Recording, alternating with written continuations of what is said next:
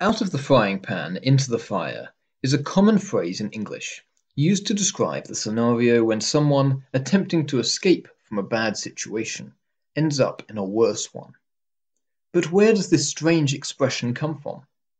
It has parallels in many other languages, and, as we'll discover in this video, is more than 2,000 years old.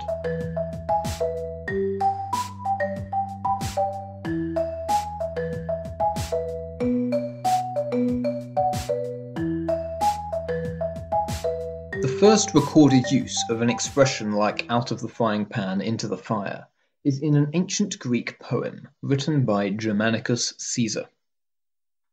This is his short poem. Once a hare leapt from the highest mountain into the sea, hoping to escape a dog's sharp teeth.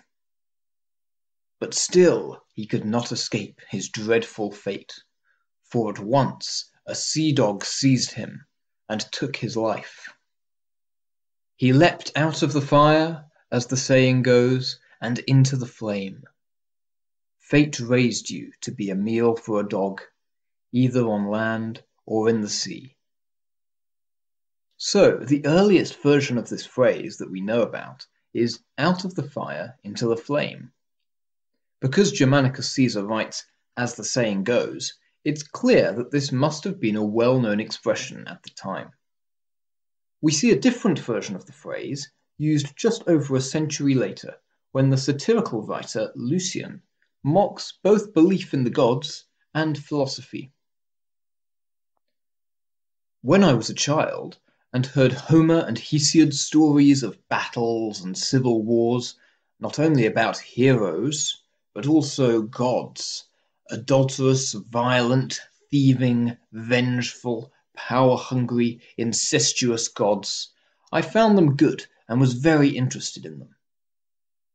But when I became a young man, I heard that the laws demanded the opposite to the poets, forbidding adultery, violence, and theft. I became very confused and did not know what to make of it.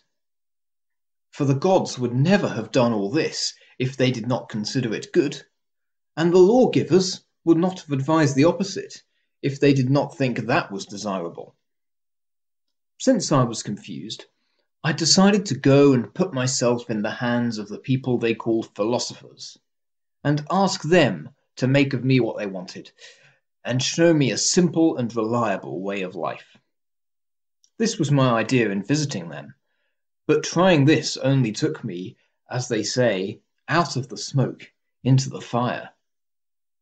One of them advised me to do nothing except have pleasure and look for it in all things, for pleasure was true happiness. But another advised me to work hard at everything, suffer, exercise mind over body, be filthy and unwashed. So Lucian's phrase is quite similar, out of the smoke into the fire, and pretty close to the modern English out of the frying pan into the fire. The first time a frying pan gets involved is in a story by 15th century Italian writer Laurentius Abstemius. He wrote 100 fables based on proverbs and expressions, including one about a frying pan containing burning fat. Some live fish are thrown into the frying pan, and one of them suggests to the others that they jump out to save their lives. When they do, they fall into the burning coals beneath. This fable led to the expression out of the frying pan into the fire, which we find in English and some other European languages.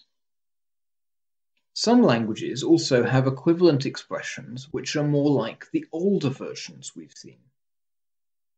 And many languages express the same thing in a different phrase altogether, linked to other stories or situations where you can go from bad to worse. French, for example, takes its expression from two sea monsters in ancient mythology, while some other languages use more relatable situations. Weather-related scenarios seem to be quite popular.